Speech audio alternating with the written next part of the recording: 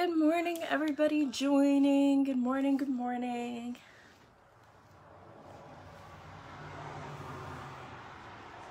Good morning, everyone coming in.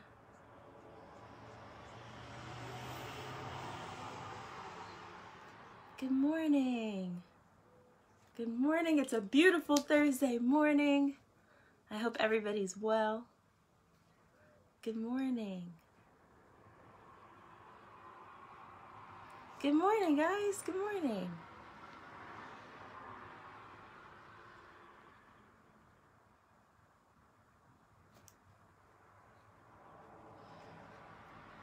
Good morning. I never know. Do you guys like personal good mornings? Like, do you want me to say your names, or do you just like the general good mornings? I never know. Yes, thank God for this day. It's another day. Amen. Okay, we can get started.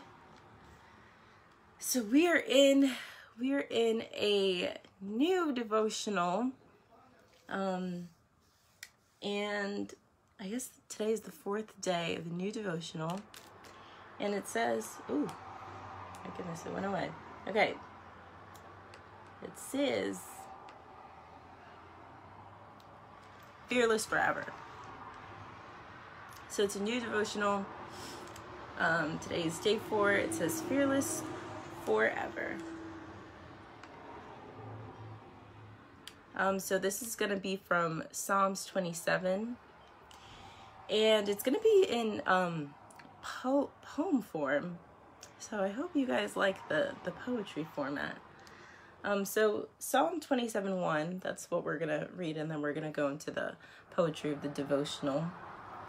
Psalm 27:1 says, "The Lord is my light and my salvation. Whom shall I fear?" Okay, and so the devotional says, in a world that is held in such deep darkness, where the light of truth often seems more of a flicker than a flame, in a world where deceit, dishonesty, falsehood, and foolishness divert and distort the lives of so many, in times when a myriad voices say so much about so many things, where confusion seems readily available and clarity seems hard to find, in a world where opinions rise to a place where only truth should be, and every voice seems to get an equal hearing, in the constant cacophony of 10,000 contradictory voices, it is a wonderful and amazing thing to be able to say, with rest and confidence, "The Lord is my light. My heart has been lit by the illuminating and protective glory of His powerful and transforming grace. My mind has been renewed by the luminescent presence of His truth-guiding Holy Spirit, and my life has been guided down straight paths by the ever-shining lamp of His Word. I am not afraid, but it is not because I am strong or wise. I am not afraid, but it is not because I have power or position. I am not afraid, but it is not because I have health or wealth. I am not afraid, but it is not because my circumstances or relationships are easy. I am not afraid for one glorious reason. I have been lit by the Lord of light. In the darkness of this fallen world, I no longer walk in the night, but I have been given the light of life. I am not afraid because light lives in me. The one amazing reality gives me rest. I have been rescued from darkness and transported into the light, and I am not afraid." Good morning, everybody just joining in. Good morning, good morning. We're going from Psalms, chapter 27, verse 1. So after reading the devotional, it just reminded me of the very hard times that we're in. And we're dealing with a lot right now, and with all that's going on, it's hard to say you're not afraid, and it's hard to say, like the Bible says, that our battle isn't against flesh and blood right now, because right now in this world, it feels like that's exactly where our battle is. We're dealing with a pandemic, and we're dealing with systematic oppression that's coming exactly after our flesh and our blood, that's coming after our lives. And it's hard because each and every single day, as more and more happens, as we hear more and more news, as we see more and more things happening, we're becoming painfully aware of our mortality. And it just seems like the battle is exactly in the place of flesh and blood. It doesn't seem like that's not where our battle is. But even though there's so much, it seems like there's so much to fear, and even though it seems like we need to be afraid for our mortality and we need to think about it and worry about it, you don't have to fear, because the Bible literally says that God did not give you a spirit of fear, but of power and of love and of a sound mind. I know that I've said this before, but it is such an important verse because it just fits so many different situations.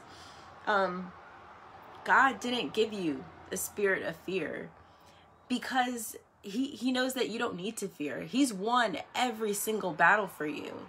As impossible as each and every situation looks, I just want you to know that God has already won the battle. He knows exactly what he's doing. He is the God of moving mountains. So where it seems impossible and where it seems hopeless and where it seems like we have nowhere to go and it's not going to get any better, please be reminded that we have a God who literally moves mountains. We have a God who has caused many miracles to happen. And if you think that if you might be forgetting, or if you think that he's not in the business of doing miracles anymore, I just want to remind you of some of the miracles that he made happen. He delivered an entire people from slavery under the Egyptians. He took the Israelites out of Egypt. He delivered them completely. And when he was transporting them to the land of milk and honey, to the promised land, and there was no food for them, he literally made it rain from the sky. He made food rain from the sky. Like, how crazy does that sound? In a fiery pit, he saved Shadrach, Meshach, and Abednego, and they did not burn at all. Matter of fact, their chains were broken when they were in this fiery furnace, and the guards that took them up to the fiery furnace died taking them up there. That's to show how hot that was and how that should have been their end, but because they stuck with God, nothing harmed them, and they were let go of their chains. He helped David to beat Goliath. Those were odds that were not in David's favor. David should have lost. In real life, David should have lost, and he helped him to beat Goliath. And he saved Daniel in the lion's den. Daniel was saved in the lion's den. He spent I believe it was just a night in the lion's den. And he was unharmed. That's unheard of. That is unheard of. If I was to spend the night in a lion's den, it probably wouldn't go that well. He gave Abraham and Sarah a child well after childbearing age. Well after childbearing age, he promised them a child, and they had one. Because our God is a God who moves mountains. When things seem impossible, he makes it possible.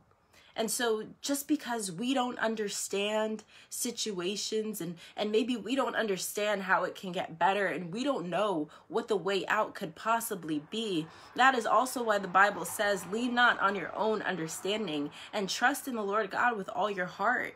Lean not on what you can conceive and what you can comprehend and what you understand. Lean on God.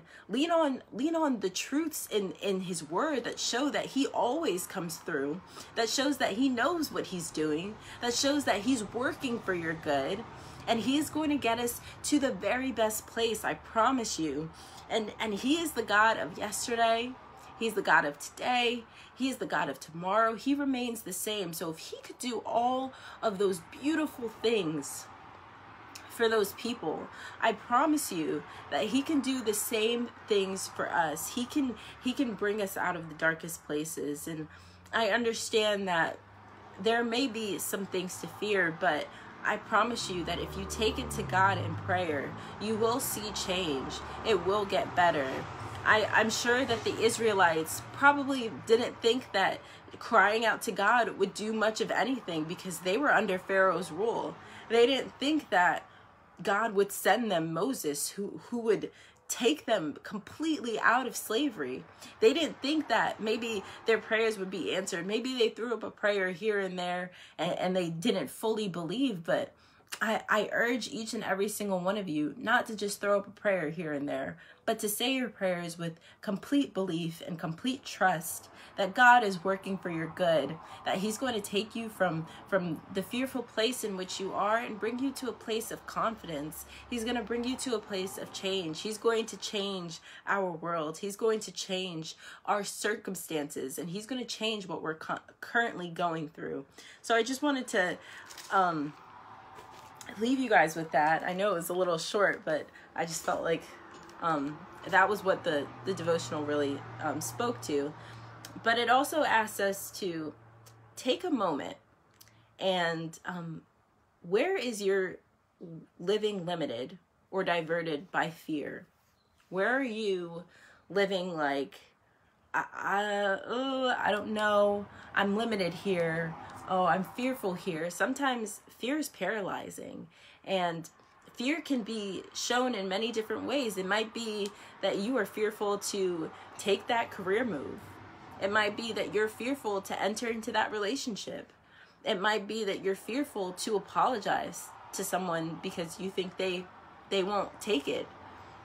But fear, don't let it paralyze you. So I encourage you all to think about where you're living limited and where you're living fearful.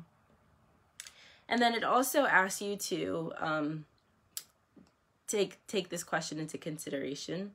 When you are tempted to give way to fear, what truths about God do you need to remember? So when you're tempted to allow fear to paralyze you, when you're tempted to allow fear to come in and rule your thoughts and keep you down, what truths about God can you remember?